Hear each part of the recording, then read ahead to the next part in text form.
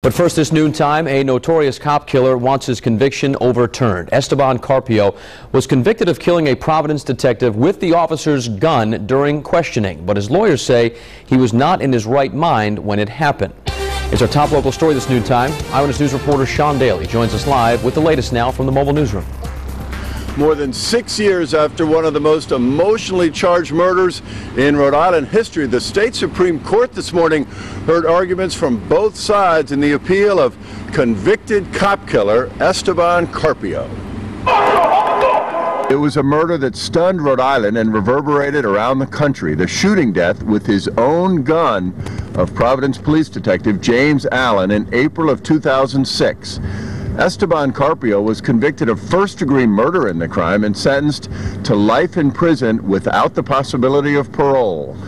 Today, a public defender tried to convince the state Supreme Court to order the trial judge to declare Esteban Carpio not guilty because he was not criminally responsible due to mental illness.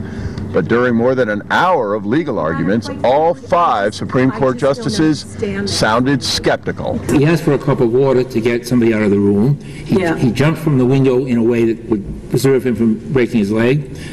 He called for a cab. Those are all rational acts, I would think. Your Honor, there certainly is a preservation of cognitive functioning.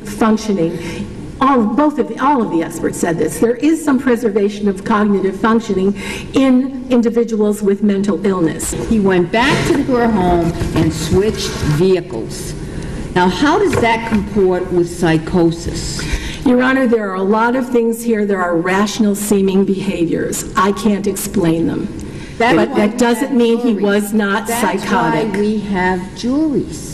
They made a decision. They made a wrong decision. Evidence. They made a wrong decision, Your Honor, please.